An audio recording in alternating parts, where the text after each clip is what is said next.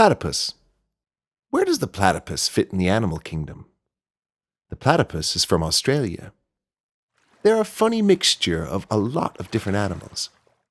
They have a beak and webbed feet like a duck, a tail like a beaver, and fur that keeps them dry and warm like an otter. They're great swimmers and can hold their breaths for a long time.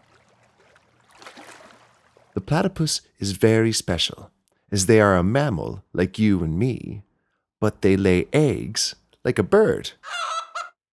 They live in burrows beside fresh water, lakes, swamps, or creeks.